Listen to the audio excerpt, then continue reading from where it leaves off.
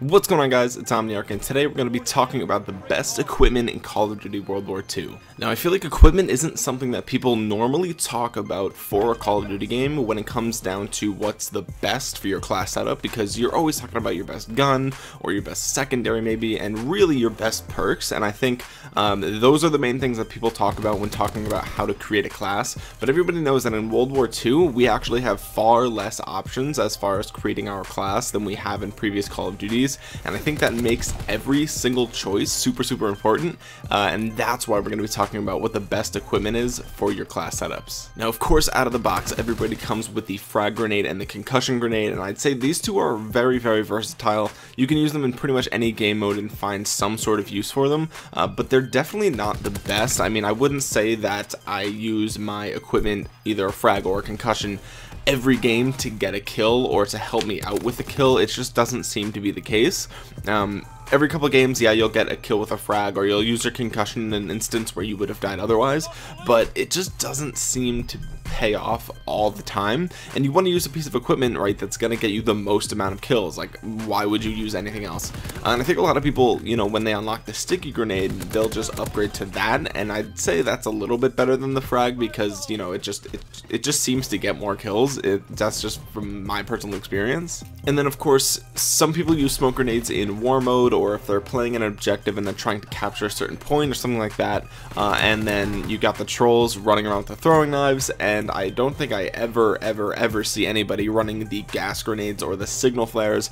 Those just no one ever touches, and for good reason. They're not very good, so that really leaves us down to one option, and that's going to be the S-Mine, aka the Bouncing Betty. Now, if you guys don't know what the S-Mine is, maybe you haven't played other Call of Duty games, or if you haven't gotten Call of Duty World War II yet, or maybe you got it for Christmas and you're just seeing this video, the S-Mine is basically the Bouncing Betty, and what it does is when an enemy walks over it or near it within a small radius, it'll actually shoot up and explode, and as long as the enemy is fully standing, they will die within that radius. Even when crouching, I've died to the Bouncing Betty in this game, or the S-Mine.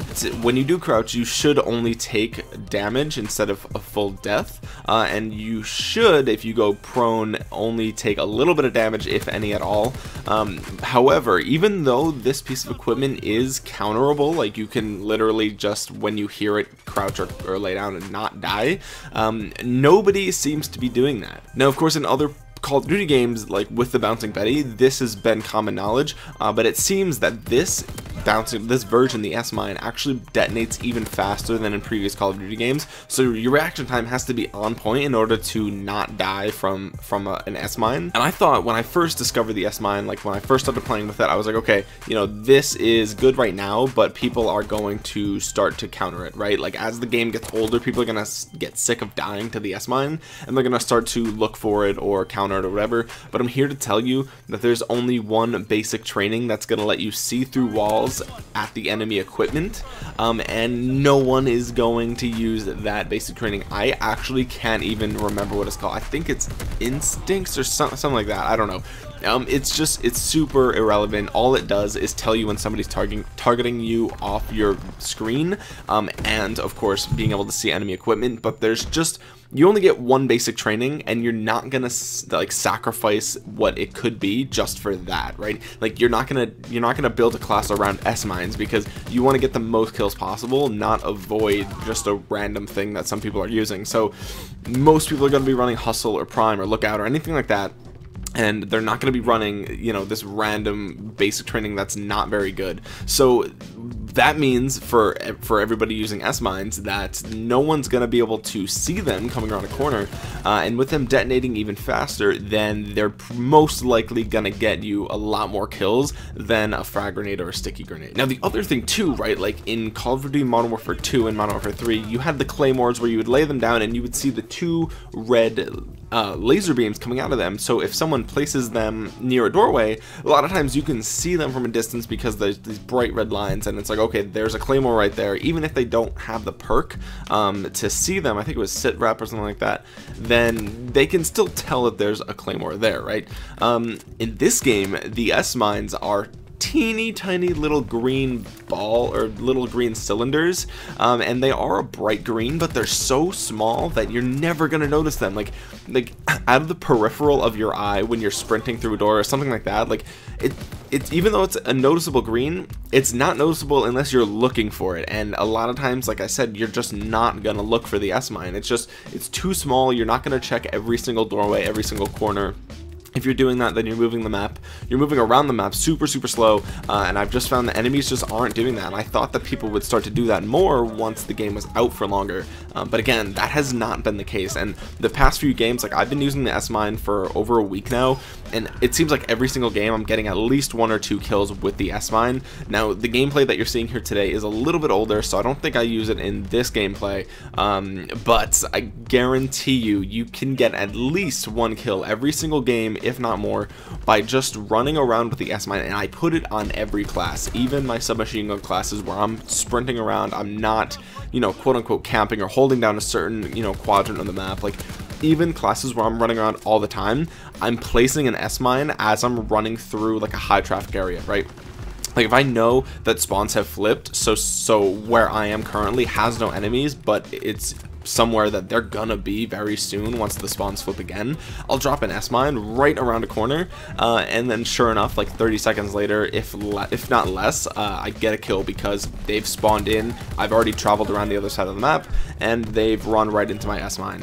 And another really big thing, and this is probably the biggest tip that I could possibly give you, is that in free-for-all, if you play free-for-all, and I don't know if this works with other game modes, but I know it works for free-for-all, at least at the time of making this video, and this is December 20th, the S mine is not taken into account when calculating your spawn. Yeah, that's right. That's a huge glitch in the spawn system right now. If you plant an S mine literally on top of a free-for-all spawn, your enemy can still spawn there and immediately die. There's nothing they can do. As soon as they spawn in, they trigger that S mine and they're dead.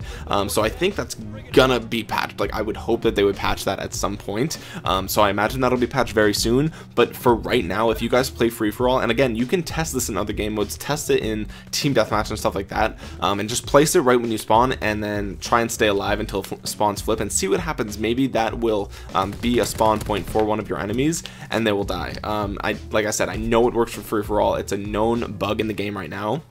So definitely give it a try. Not to, you know, say, hey, go exploit the game so people have a shit time when they spawn, but I feel like it's something that you guys should know. Anyway, like I said, guys, make sure you throw in the S mine on all of your classes. Even if it's a sprinting class, just drop it in a high traffic area as you're passing through, and I know that you'll get at least 1 or 2 kills every single game with the S mine. And if you're playing on free-for-all, make sure you drop it as soon as you spawn, because there's a very good chance that one of the enemy or one of the other players is going to spawn there very soon, and you will get that kill instantaneously. So that's pretty much it, guys. Now for the end of this video, I actually want to talk about my last upload. My last upload was a Clash Royale video. I wanted to just upload it real quick just to see what you guys would say about that type of content. Obviously, this is a first-person shooter Call of Duty channel, and I know that most of my fan base is here to watch me play Call of Duty or to watch me talk about Call of Duty or something like that. Or at the very least, you expect to click on my video and see decent Call of Duty gameplay while you hear me talk. And that was very reflected in the numbers. You guys didn't really watch that video. There was like 1 comment on that video. It just really didn't get much attention, much appreciation, or anything like that. And of course, I don't expect that, right? Like, you guys subscribe for Call of Duty. I don't expect you to support anything that I upload to this channel otherwise. So just so you guys know, unless you want to see stuff like that, I'm not going to upload any more Clash Royale gameplay to this channel.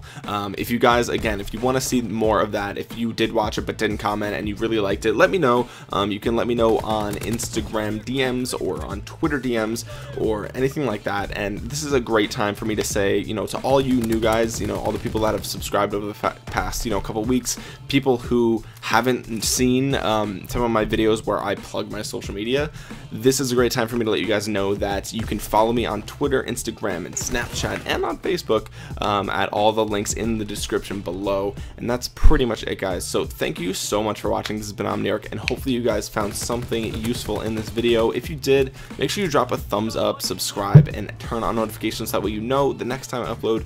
And that's about it, guys. So thank you so much for watching. This has been Omniarch, and I will talk to you guys again soon. Peace.